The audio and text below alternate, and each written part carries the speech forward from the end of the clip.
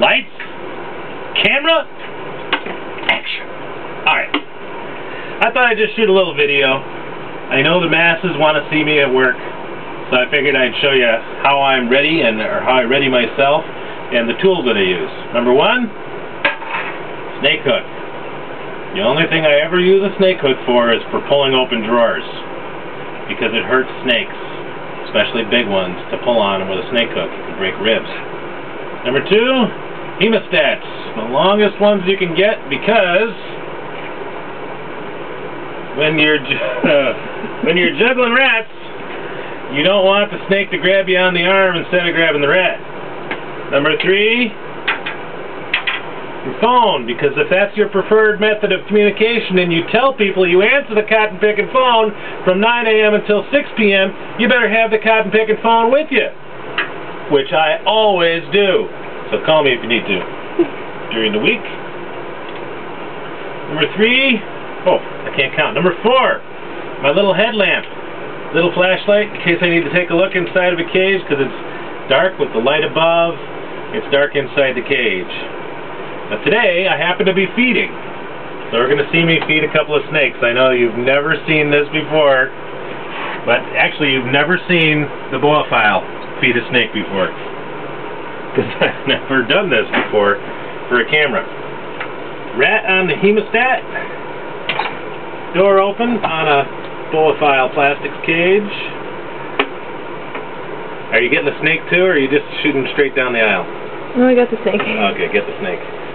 Snake grabs the rat and wraps. Isn't that a beautiful thing? Sometimes I wiggle it a little to make them think that they're actually killing it, which of course they aren't, because they're already dead. Then I latch my doors on my all-original Boaphile Plastics cage. I didn't peek over anybody's shoulder to figure out how to make these puppies. I did it by myself.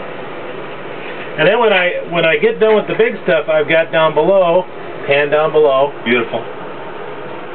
We've got these drawers that I've got little guys in. And little guys get little rats. I use the hook to pull the drawer open so I don't have to bend over.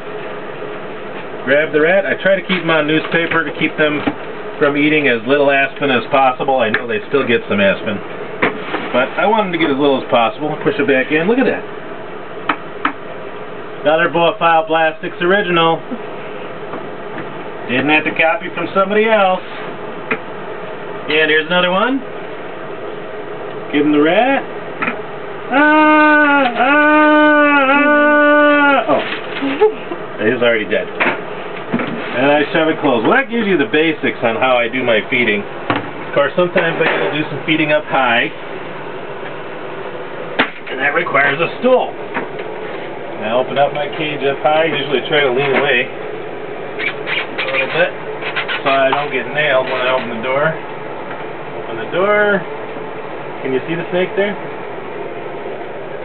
Snake, oh, she's thinking about it. She's just about to ovulate too, so she may not eat. This one, normally a very, very aggressive feeder. She's just thinking about it.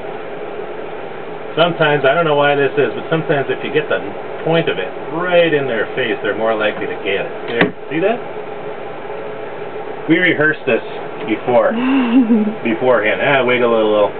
She is just about to ovulate. So a lot of times they don't want to eat, but almost everything will eat during the breeding season. And I feed just about everybody during the breeding season. Actually, I try to feed everyone.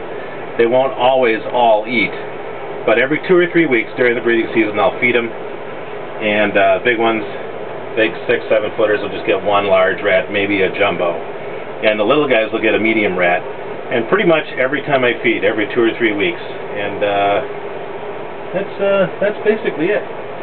That's the end of this segment.